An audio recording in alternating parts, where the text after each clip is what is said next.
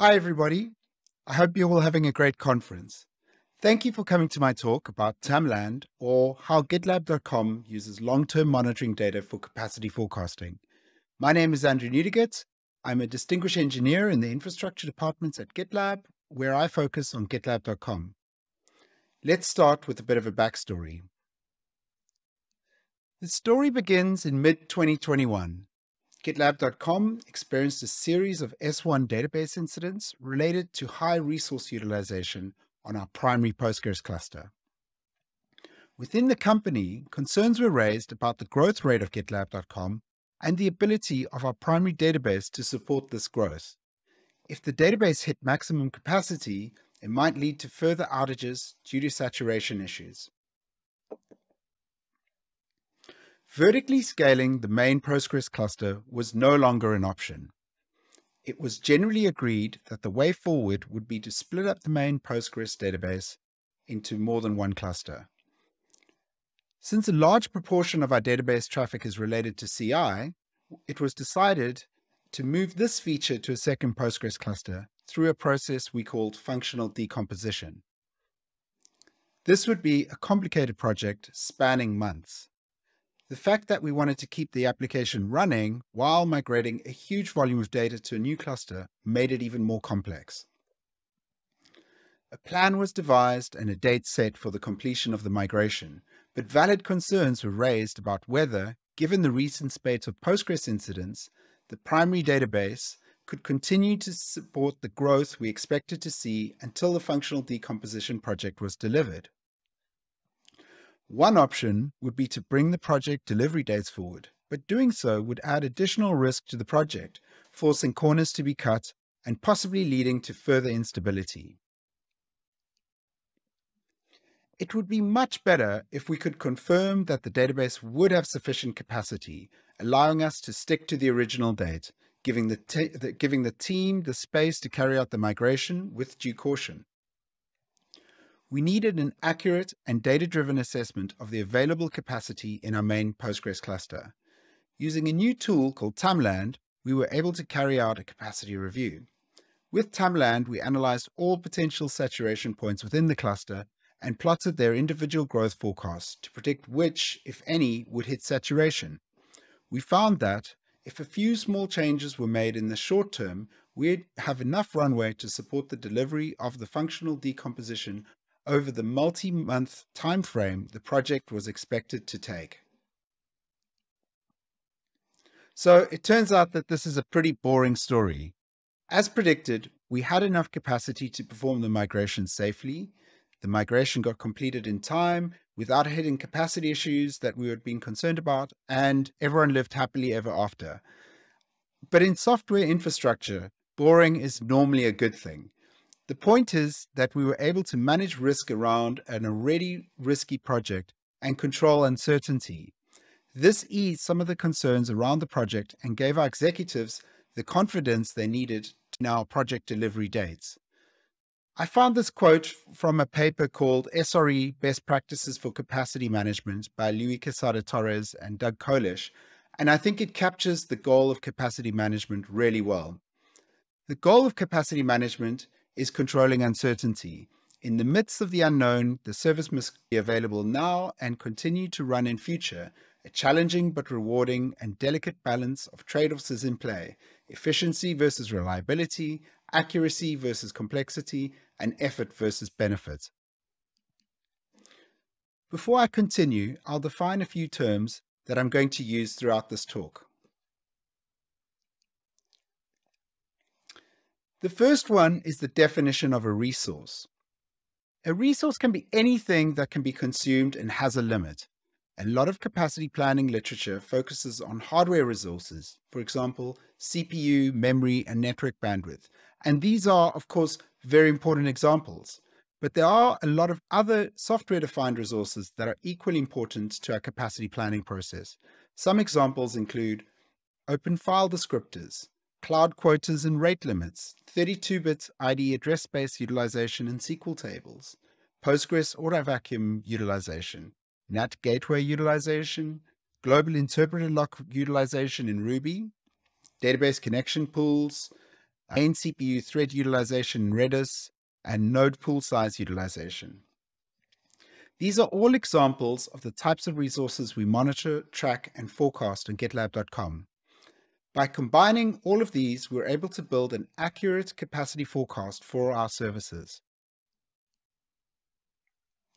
4 more terms that we need to define are, the first being utilization. Now this should be fairly evident. It's a measure of how much of a given resource is being used or consumed at any moment in time.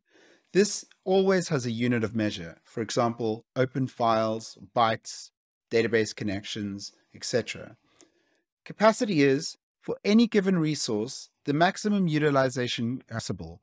For example, the maximum number of open files that a process is allowed, the total capacity of a disk in bytes, or the maximum number of database connections allowed in a pool. Utilization percentage is the utilization expressed as a percentage of the capacity of a resource. Finally, saturation is what happens when the utilization of a resource nears or reaches a capacity of that resource. In some cases, saturation, or at least prolonged saturation, will adversely impact the performance of the system. For example, through increased queuing, higher latencies, errors, or possibly complete system failure. Planning for and hopefully avoiding saturation is the goal of capacity planning. Here are some examples of saturation events and the typical times that a full mitigation might take. In some cases, the low impact of saturation or the ease of mitigation means that we don't need to focus on these items as a priority in our capacity planning process. For example, in Kubernetes, pod CPU saturation should be mitigated automatically within minutes by the horizontal pod autoscaler, so it's unnecessary to focus on these resources in a capacity planning review. However, there are many other resources that, once they've hit saturation, have mitigation times stretching from days to weeks or even months. The story I described earlier about functional decomposition of our Postgres cluster is one such example. If one of these resources unexpectedly became saturated, it could have a detrimental impact on the availability of the system for weeks or even months. That could mean that requests to the service start experiencing latency issues, or the application could fail completely. For example, in the case of a Postgres transaction ID wraparound event, in which reaching saturation will automatically shut down the database and a disaster recovery operation will need to take place. The goal of our capacity planning process is to focus on resources with high risk or long mitigation times. Let's discuss the general approach that we use to capacity planning on GitLab.com before diving into further details. A lot of capacity planning advice that I've seen focuses on the system as a whole, using demand signals such as monthly active users or requests per second. They talk about the current utilization in terms of these signals and the total capacity expressed in the same terms. In other words, the current and maximum utilization of the entire system are represented by a single metric. You could call this black box capacity planning, in that we treat the capacity as fairly opaque, with the capacity planning taking place outside the system and a single metric defining the utilization and capacity of the system in its entirety. The difficulty in this type of capacity planning process is that it requires the maximum utilization capacity of the system to be estimated. There are 3 common ways of doing this: guessing, load testing, and modeling. Let's discuss each. The first approach, and by far the most widely used, is to guess what the maximum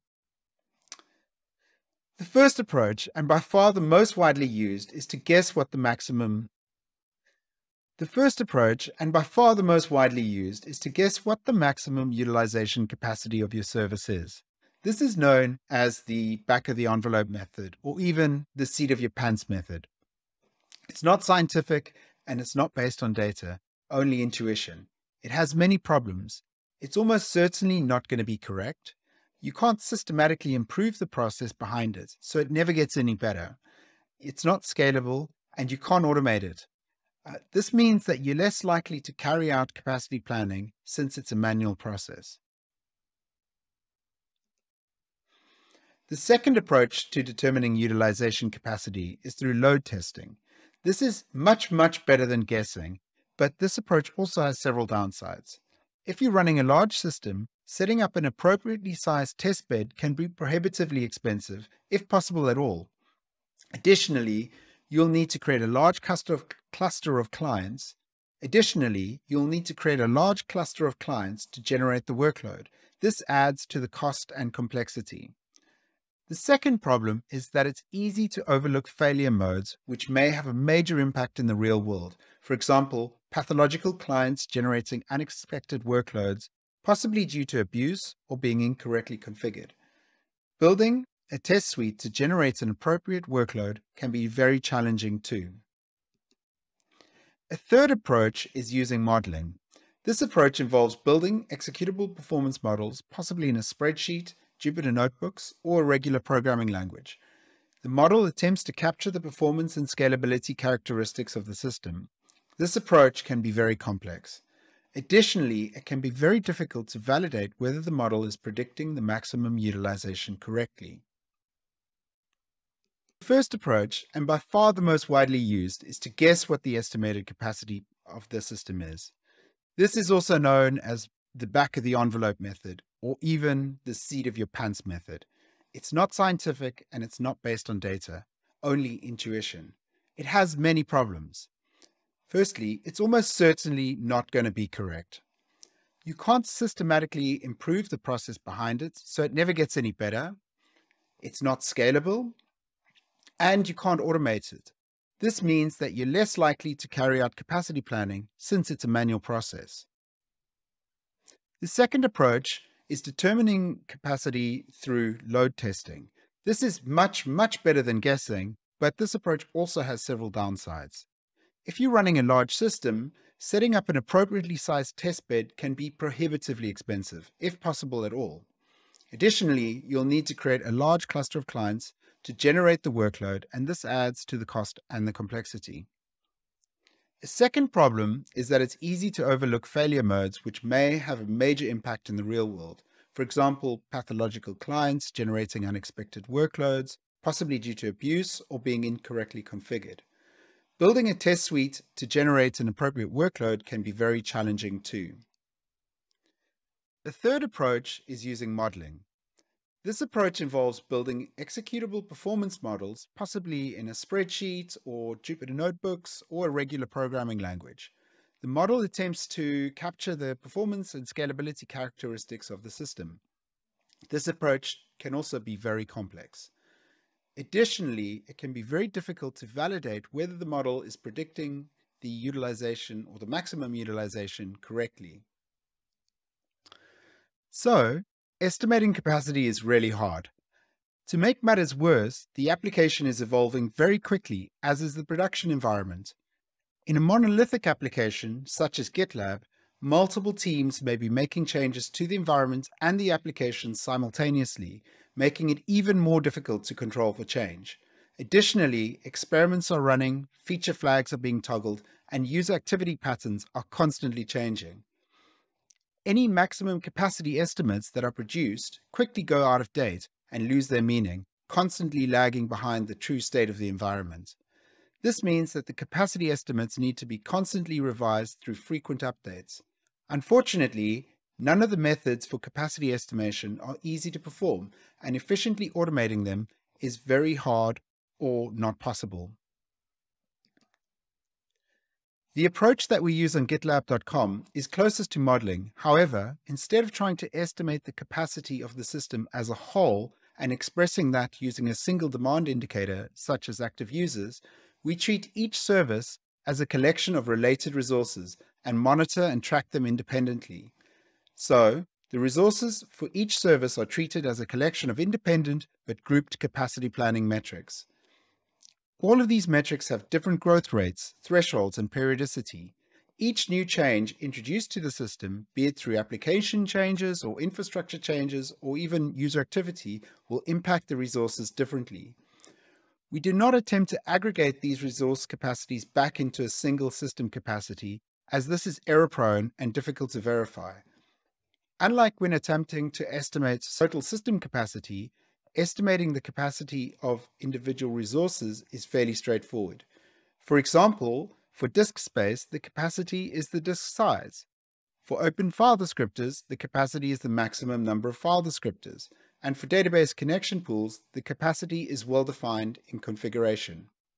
The biggest downside to this approach is that we have to track and forecast a lot more metrics, but many services share the same types of resources. For example, many stateful services will share disk space and inode resource types. Many Ruby-based services will share a resource metric representing global interpreter lock utilization. We can therefore think of resources and services as being in a combination matrix, something like what's shown on this slide. The downside to this approach is that instead of having a single utilization that we have to monitor and forecast for each service, we have between 10 and 20 per service. This generates a lot more data that we need to manage and perform capacity planning for, but luckily this is something that we can automate. To further explain, let's dive straight into the implementation, as I think this will help illustrate how this approach works. So, in order to build a system that can monitor many different types of resource utilization across different services, we first need to normalize and standardize the resource utilization metrics that we use. We do this by constructing recording rules in Prometheus. All the resource utilization recording rules use the same name, GitLab resource utilization : ratio, but they have different labels to distinguish them, one label for the name of the service and another for the name of the resource. Each combination of service and resource will have one series. The value of these recording rules is between 0 and 1, with 0 being 0% utilization and 1 being 100% utilization, in other words, at capacity. These recording rules are fairly easy to construct. For any given resource, they are simply the current utilization divided by the current capacity. Here are 3 examples from the GitLab codebase. For GCP quota resources, we obtain current quota utilization and current limits from a GCP quota exporter for Prometheus. For open file descriptor metrics, many Prometheus client libraries automatically publish these metrics out of the box, so they're very easy to obtain. A third example demonstrates how persistent volume claim disk usage can be monitored using metrics exported by Kubelet. This approach results in a lot of utilization metrics being generated. Using the open file descriptor utilization metric on GitLab.com, there are close to 5,000 series for this at present. This is too much data. We need to reduce it down by aggregation so that we can have a single representative metric per service resource pair. Now, there are many different ways that we can do this. For example, we could use an average or quantile, but in most cases, we find that the best way of aggregating these metrics is by the maximum value. This isn't always the case. For example, for some Kubernetes metrics, where we might have very high cardinality, we might use the 99th percentile, removing outlier values. However, in the majority of resources, we aggregate using max. The reason we use this is that the highest utilization is the one that leads to saturation and instability in the system. For example, if you have 4 servers in a cluster and 3 of them have very low disk utilization, but one of the servers has a disk that's almost full, then that's the signal that we want to aggregate. The average disk space across the servers is below 50%, which seems fine, but one of the servers may be close to failure, and by using max, we can pick up the worst case for alerting, monitoring, and forecasting. Taking the same example of open file descriptors as we used previously and aggregating on the max for each service significantly reduces the volume of data, giving us a single signal per service. If any service has a process nearing saturation for its open file descriptors resource, we'll have a clear signal of it, which we can visualize and alert on. Each of these resource service combinations has a set of recording rules, alert threshold values, alerts, and Grafana dashboards associated with it.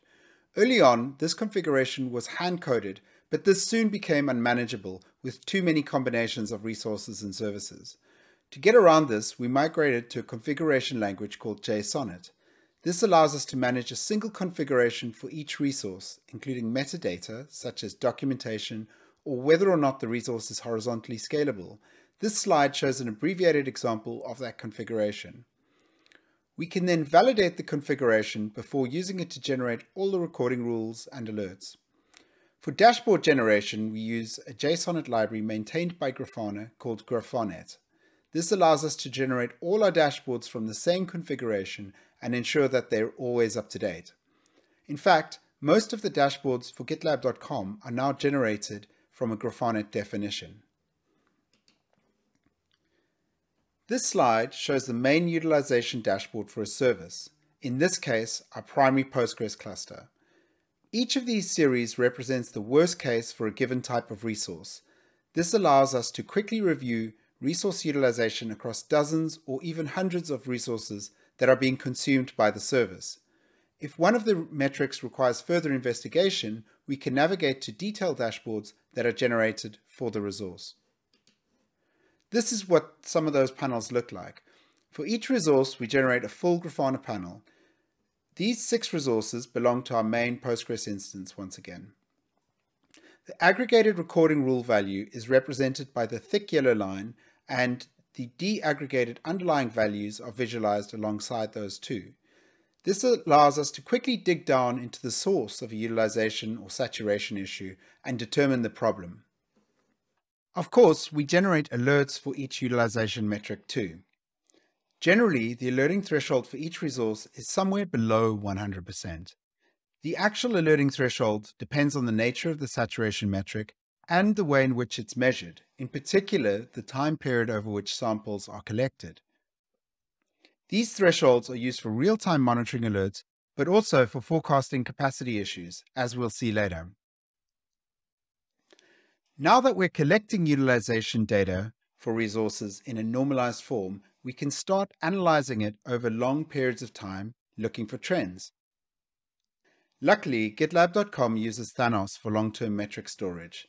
This means that all the resource utilization data that we use for short-term monitoring of GitLab.com is retained for several years in object storage.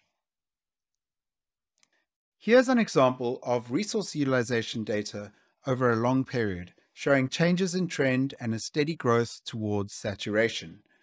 Reviewing this data made us confident that we could potentially be using it for forecasting. We started looking at how we could leverage this data for planning purposes by forecasting future potential saturation. Our first attempt at forecasting was not a huge success.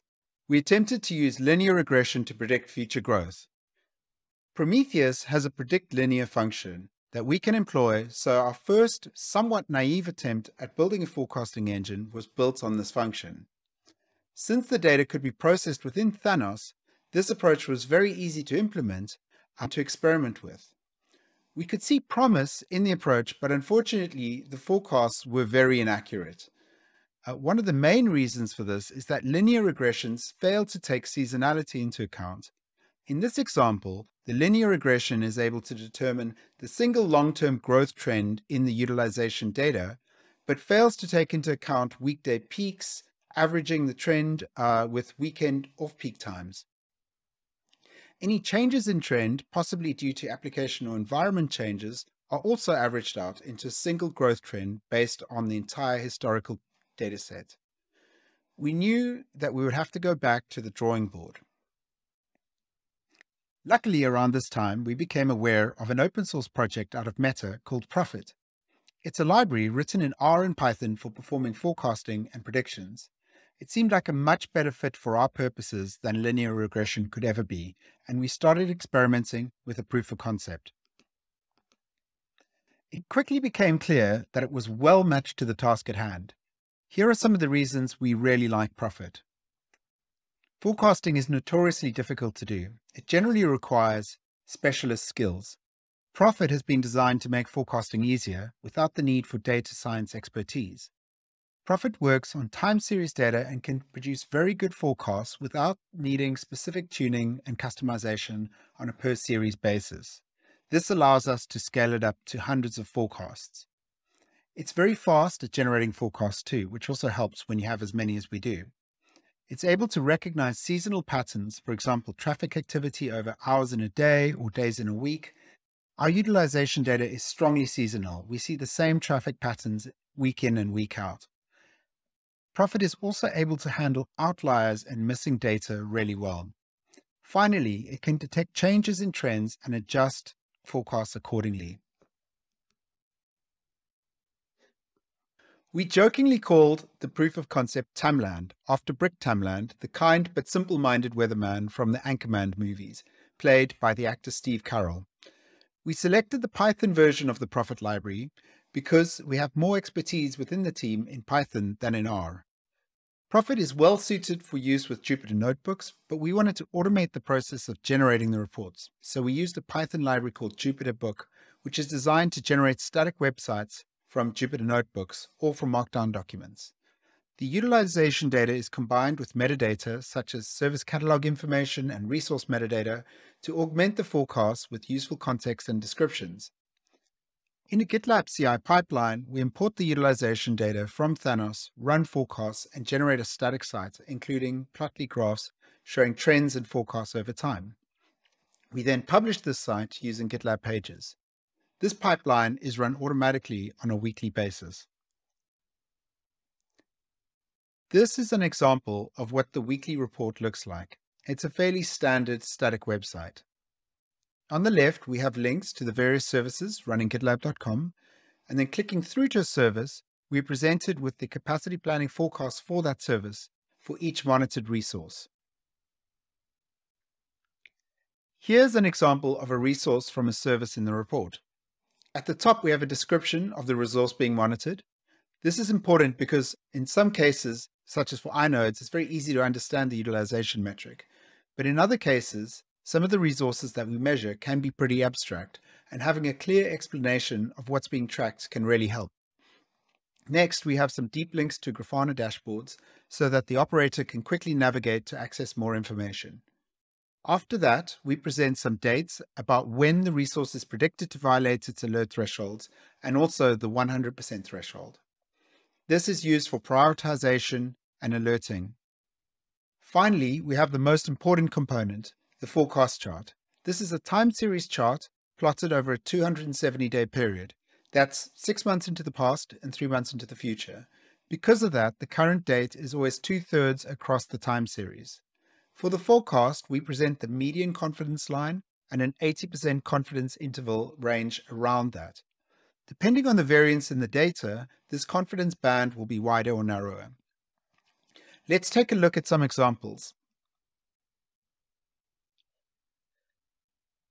This chart measures our total Git disk utilization across all 80 or so of our Git servers.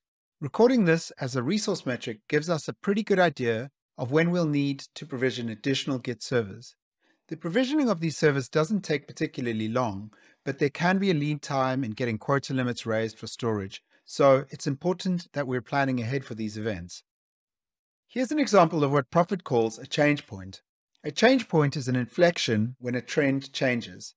In this case, we see a sudden step up in resource consumption.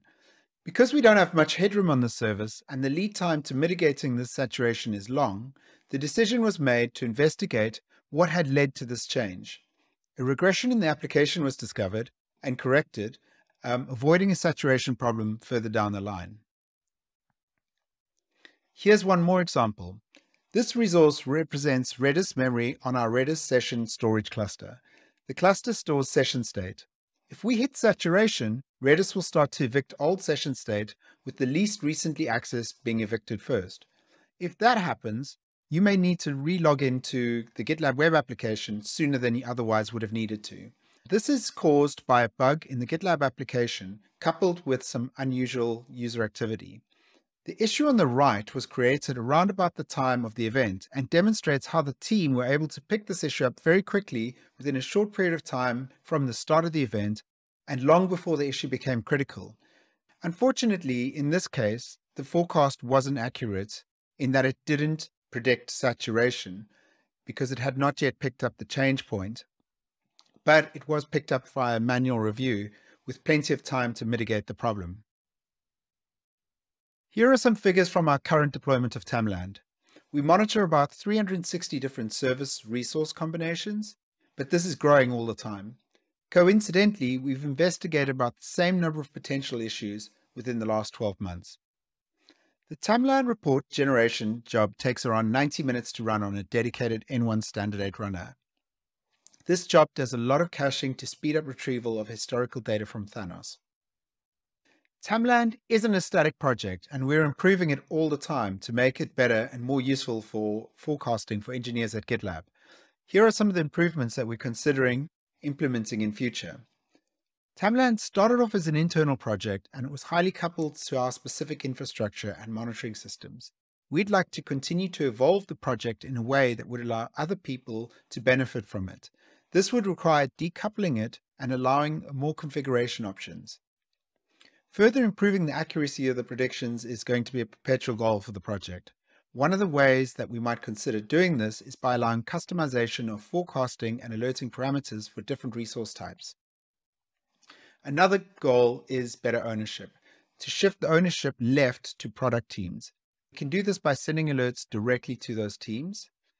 And finally, it would be worthwhile evaluating whether other forecasting libraries, including Neural Profit, which is a PyTorch neural network forecasting library based on Profit, and LinkedIn's Greycut library, could work better. In summary, we use Tamland to generate a weekly capacity planning report. This capacity plan is tightly coupled with our engineering scheduling processes. The same metrics that we use for short-term resource utilization monitoring and alerting also get used for long-term forecasts, thanks to our ability to retrieve them from Thanos. Profit is a very useful tool which makes forecasting very easy. I would highly recommend you give it a try for forecasting. If you're interested in exploring further, here are some links to the Tamland source code. Unfortunately, the report itself is no longer public due to restrictions in publishing forward-looking statements, now that GitLab is a public company, but all the source code is still available. And of course, if you're interested in this sort of thing, please reach out. We have a large number of vacancies open in the infrastructure team. And that's the talk. Thank you very much. I think we're now going to have some questions.